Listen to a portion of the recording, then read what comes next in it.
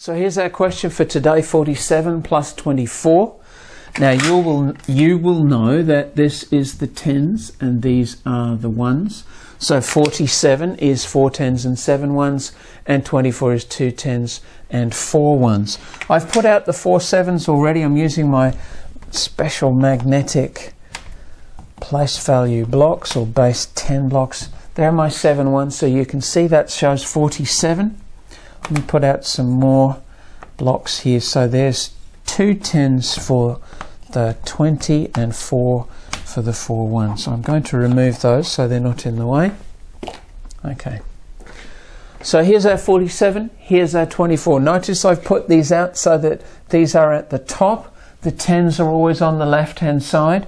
There's the 47, there's the 24. So you can see it's very similar to the way we wrote the question down. So where do we start? I'm sure your teacher has told you we always start with the ones. When we're doing a written process like this, that's the way we do it. We always start with the ones. So let's put all the ones together. There's 4 and 7, and we just push them all together like that. How many is that? Now if you're using base 10 blocks, I don't want you to count the blocks. It's important that you can do this without counting on your fingers or counting blocks or counters or something like that. But you think about your number fact. So 7 plus 4 is how much? You probably know 7 plus 3 is equal to 10. So 7 plus 4 is 11. So this is 11 here, and we can count to make sure. The question we have to ask ourselves is that enough to make a group of 10? And of course it is, because it's 11. So if I push these into a line, if I put 10 of them like that, you can see that that's the same as that. So I have 10 here plus another 1.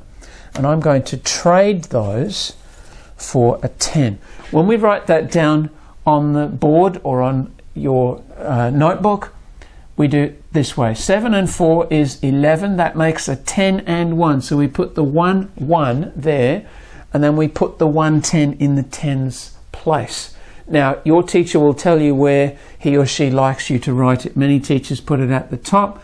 Some people put it at the bottom. There may even be other places. Somewhere you're going to write the 10. I'm going to put mine down the bottom here, like that. So that's our 11.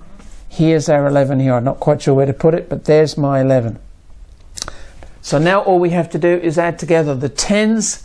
4 tens plus 2 tens plus 1 10. 4 and 2, of course, is 6, and 1 more makes 7.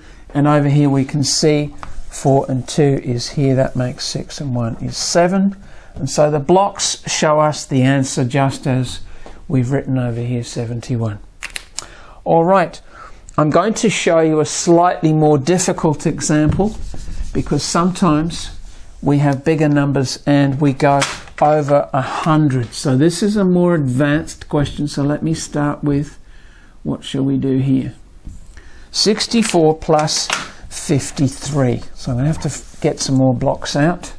All right, so you can see the tens and the ones just as we have on the written version. 4 plus 3, that's a number fact. You probably know double 3. Double 3 is 6. 4 plus 3 must be 1 more, that's 7. So we can push all these together, and that makes 7. All right, so we can see those.